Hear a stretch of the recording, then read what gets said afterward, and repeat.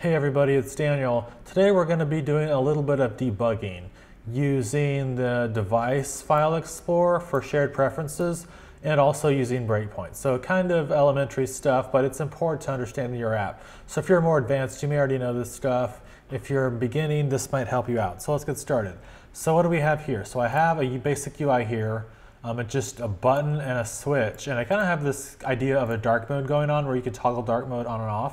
So I've run the app and I can turn it on or off, and when I hit save preferences, that's when it's supposed to actually save it.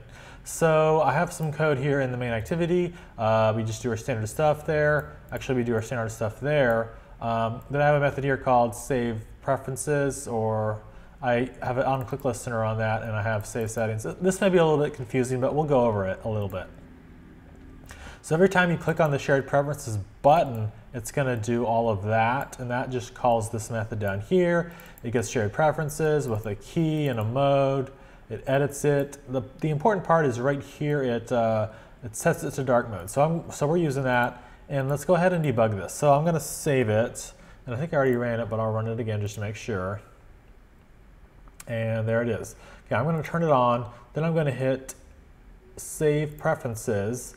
And what we can actually do on the emulator is we can go in here to Explorer, File Explorer, or whatever, device File Explorer, and we can actually see those shared preferences. So you want to open this up, so just select your emulator there and it populates. Go to Data, and then whatever your package name is. So in this case, it's like com.example. I think it's login user. Yeah, login user. So it's this one right there.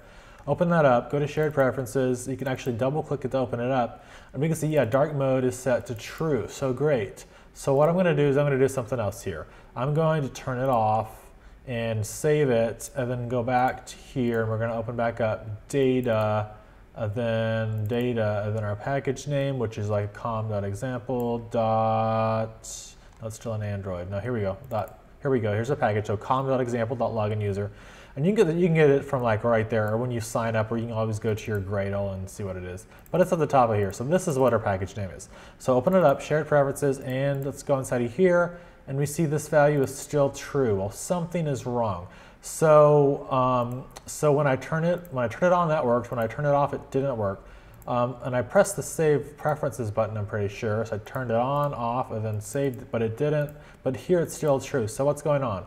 So something that's really cool is we can use breakpoints. So I'm going to close that for just a second. So right here, so that's our button, and every time we click on it, we're going to do that. So I want to set a breakpoint right there by just clicking next to the number. It puts a red dot there.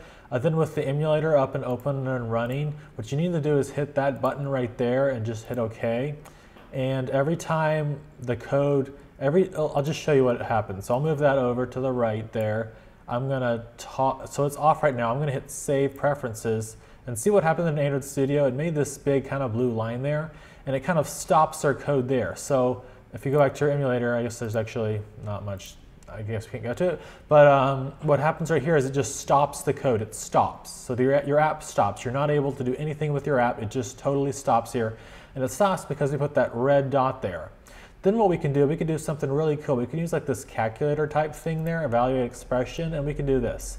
So see how we have dark mode.isChecked? We can do this. So dark mode.isChecked, and we can just type code there, and as soon as I hit enter, it'll evaluate it as false. So we're getting false there. That's good. So I'm going to go ahead and hit that green button right there. That continues the app, and now we don't see that blue line anymore.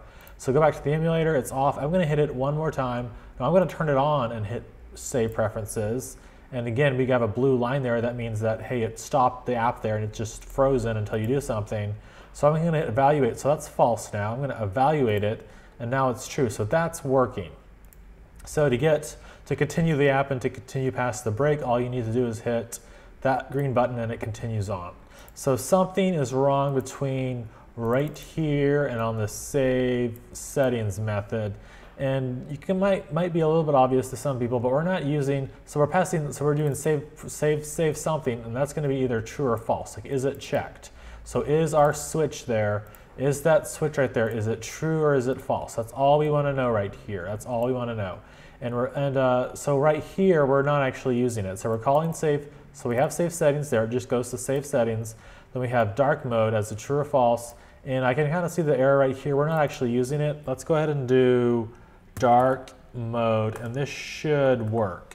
So we're actually using it right. We're actually using the variable right now, because before it was hard-coded to true, so it would always be true. In this case, dark mode, and we can do that. And that's kind of what's helpful, and we could have put a breakpoint there and kind of seen what dark mode is, then maybe realized it was all true. But you can put a breakpoint anywhere. Like if you want to put one at the beginning of the app, if you want to do something like only when you click a button, so say when I click the button, then it stops there, it has a blue line, and you can't do anything until you hit this green, that button right there, then it continues the app. So very cool. So I'm going to turn it off and do save preferences. And again, if we go to, we can go here, we can evaluate something. So I'll do dark mode dot is checked, and you can type any code here basically. Now it's false, so that should be good. I'm going to go ahead and continue the app, and I'm going to go back to Device Explorer. I'm just going to go ahead and select the emulator, data, if I can find data, and then our package name, then shared preferences, and this should be, it's true, that's weird. Dark mode is, did I do that? Did I run it? It's off, so it should be off. Why is this dark mode? So let's debug this together. Maybe my, that isn't refreshed. I'm gonna open and close it. Let's see what's wrong, dark mode. So is it checked? So it should be off there, and I hit save preferences. We can evaluate it together. So dark mode dot is checked, and it's false there. So I'm going to put a breakpoint right there, and I'll continue it, and now it goes to that line. So now we'll evaluate dark mode, because that's what we have. Let's see what dark mode is. Dark mode is false. So it must just be something with the Device File Explorer. I'm going to go ahead and continue that, and I think this should work. So I'm going to go ahead and just close it, open it back up again, select the emulator, data, this should work. Data, and then if we go inside of com.example, just find your package name. It's right here, shared pref settings, and this is still true. I'm not sure what's going on here. Let me run it one more time, and I'm going to go ahead and select that again. Maybe I didn't. Maybe I ran it with some. I hadn't run it since I made that change. That's what it is. That's what it is. So when I first changed this from, this used to be true, hard coded to true, I forgot to rerun it again. So all you do is just, I did the keyboard shortcut, which is, well, it's a Control R. I don't know what it is on Windows. I forget. I do it on Mac all the time.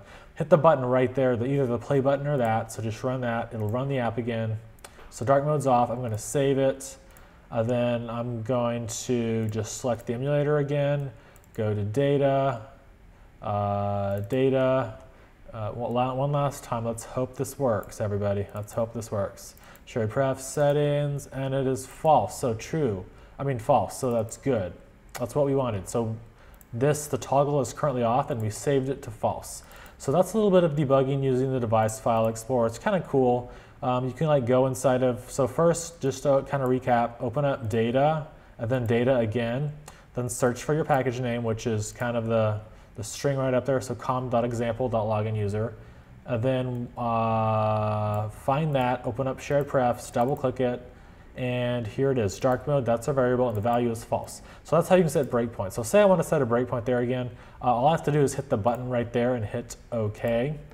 Now whenever it gets to that line, it'll stop. So I'll go ahead and save it, and it stops on that line by giving us a blue line, and we can't interact with the app anymore. I guess we can't do it actually here, but you can't actually do stuff with the emulator. You can't actually do stuff, yeah, basically you can't do anything. So you can evaluate stuff, click that button, you can type in, what do we want to see what activity is. What can we do? We can do this. Oh, we get all kinds of stuff. You can type anything out there. We can do like window dot, you can do anything. You can just evaluate expressions there, which is kind of cool. To continue on, you just click that button right there, then it goes to the next breakpoint. You can set as many breakpoints as you want, and it'll just stop on every single one of those. So yeah, it's kind of cool. It's great for debugging. You can stop something and see what a value is at a certain point.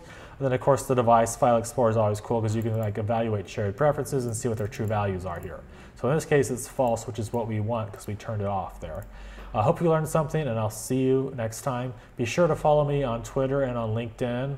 I try and leave a comment if you have questions. I know it's kind of hard for me to reply to every single comment that I get, but I try to read a lot of them. So leave a comment with feedback if you have any questions, and I'll see you next time. Thanks.